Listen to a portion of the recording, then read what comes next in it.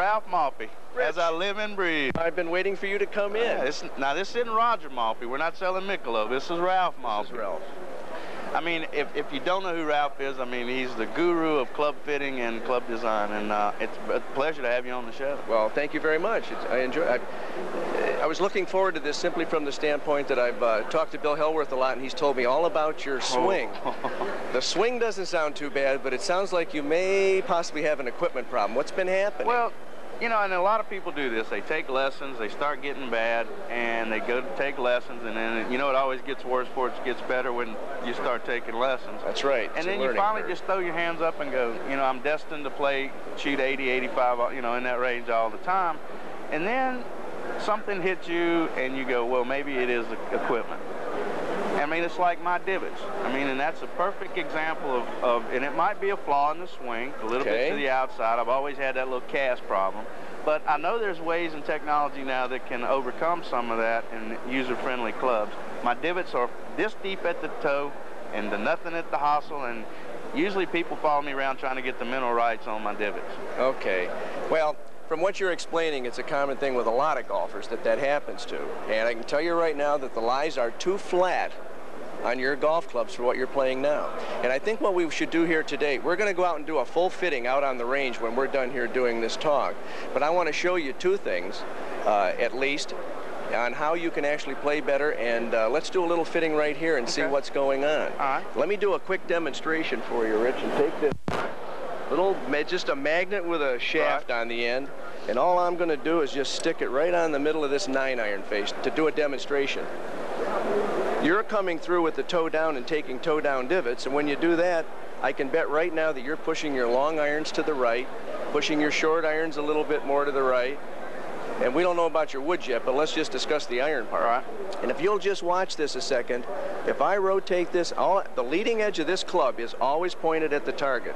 And as I rotate this club a little bit more upright on the toe, flatter and lie, the ball will go left. If I rotate it this way, the ball will go right. If the astute listener is watching this, he's going to see that only at this one point do I get maximum trajectory, the best directional control, and maximum backspin and bite. And it's only there. It doesn't occur anywhere else. So we have to dynamically fit you and find out where you come through at impact. And that'll determine exactly what we have to do on the lies. Another thing that people don't realize, they say, well, gee, when I set the club down, you know, why don't I just set it down on the playing position and have it sitting in this spot, and will that fit me? People don't realize that when you come through impact, from the address position to your hand position and to the impact position, you're in a different position. Actually, you flatten the golf club 1 to 4 degrees just by hand position from address to impact. Also, another thing occurs, and I'll take this little clicker off right here, and we'll stick that in there. Another thing occurs is the shaft actually bows and bends down with this big hunk of metal. So that flattens the lie. So the only way that we're going to be able to fit you to lie is we're going out on the range with 5 irons and 9 irons. We're going to put a piece of tape on the sole of this golf club. You're going to actually hit some shots for me off of a board. And that board's going to leave a mark on the sole, and your mark, Rich, is going to be the normal way of detecting right out here. Lie. Right, and it's done, and it was a system that I developed back in the late 1970s, which has been used by almost all fitting systems today. Well, you know, a lot of people, when they buy a set of clubs, whether it be a custom fitted set or a set off the rack, just like a suit, they're going to have to do something to them. But there's more to fitting you for a set of clubs, because I found out that my shafts are a little too long for me. So I have to choke down a little bit. And shaft, a lot of people don't realize the trajectory of the ball is determined by the length of the shaft. That's correct. And another is the grip. That's right. The shaft is critical to trajectory, and the fact that you're choking down because the clubs are too long is also destroying another aspect, and that is you're choking down on a tapered grip that actually gets smaller as you choke down. And by doing that, a too small a grip gives you a much too active a wrist.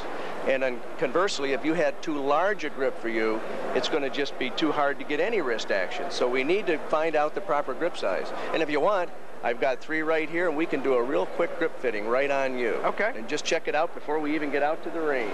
All right, you got 3 different grip handles here.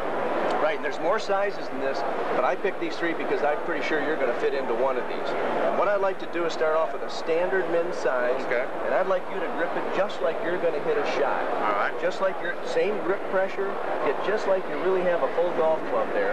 Okay. And now maintain that.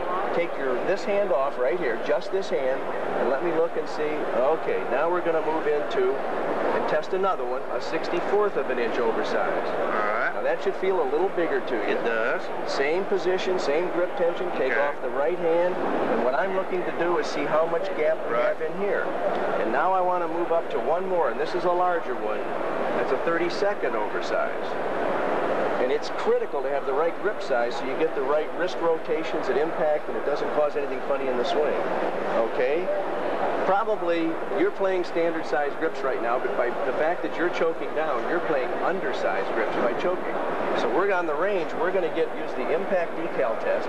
We're going to find out which length you can handle, so you're going to be holding the grip in the proper location. And I can tell right now that probably what felt better to you was slightly oversized, a 64th of an inch, and you fit into that much better than standard. Usually when I re-grip, I tell them to put an extra wrap on it. Okay, and that's exactly where you fit. And again, stopping that choking down is going to help you dramatically in playing better. The name of the game in fitting, we don't go out trying to get a person to hit it farther. We go out with all the grip size changes, getting them into the right shaft, the right trajectory, the right length golf club so they hit it more solid. And if you hit a ball more solid, it's going to translate into greater distance. It's going to translate into all the things that you want to happen on the course. You need to worry about having one swing, not 3 different swings for 3 different lie angles or bad club set makeups. So we're going to get you fixed up here, and you're going to play better than you have. And it's not like taking a lesson, which takes a little bit longer time to realize the benefits. I'm going to give you instant results when we send this custom club set down to you after we're done being fit. Instant. Guaranteed. I would dance at your wedding if you can do it instantly, because I'm like a lot of amateurs. I've had it. You know, there's got to be something, and we keep looking for it, so we got to find it. Well, it's enlightening, and the fact that probably about 50 or 60% of the golfers out there, they feel that, well, why should I go get fit because it may not help me? It'll help everybody. Even if you're a beginner, you should certainly take a lesson to not go down the path of trying everything that you find the secret on. You should also get fit to get started off right. All right, well, I'll tell you what. I'm going to let you fit me for a set of clubs. Okay. I'm going to put them in my bag, and I'm going to play with them for 2 or 3 months and see what my scores do, and I'm going to let them know. Well, Bill told me you'd be the toughest person I ever fit, and I can tell right now that it's going to be easy, and we're going to get you into the right clubs, and you're going to play a lot better. All right, Ralph, well, let's go take a look at it. Okay. Well, the trip out to the range, like you said, it told on me, and it told you what you needed to know.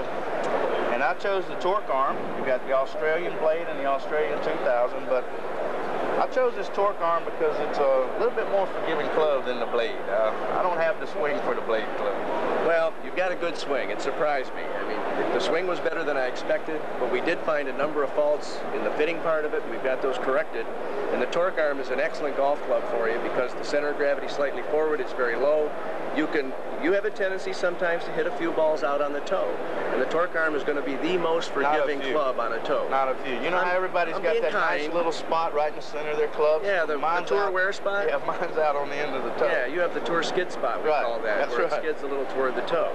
But the torque arm, as you found out, was an extremely solid club to hit, and that I recommended them.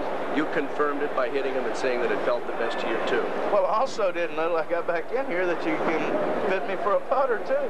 It's the most overlooked thing in fitting, and we went out there and we got your new length. You were playing with a 35. It got you down to a 34 where you should be in your lies a little bit more. You get more strokes on the green anyway, so that ought to be... Don't ever forget the short game. And like I said, this is Ralph Maltby, not Roger. No Michelob. We got to go take care of a break. Thanks, Rich. I enjoyed it. I really enjoyed it. Stay with us. We'll be right back after this break.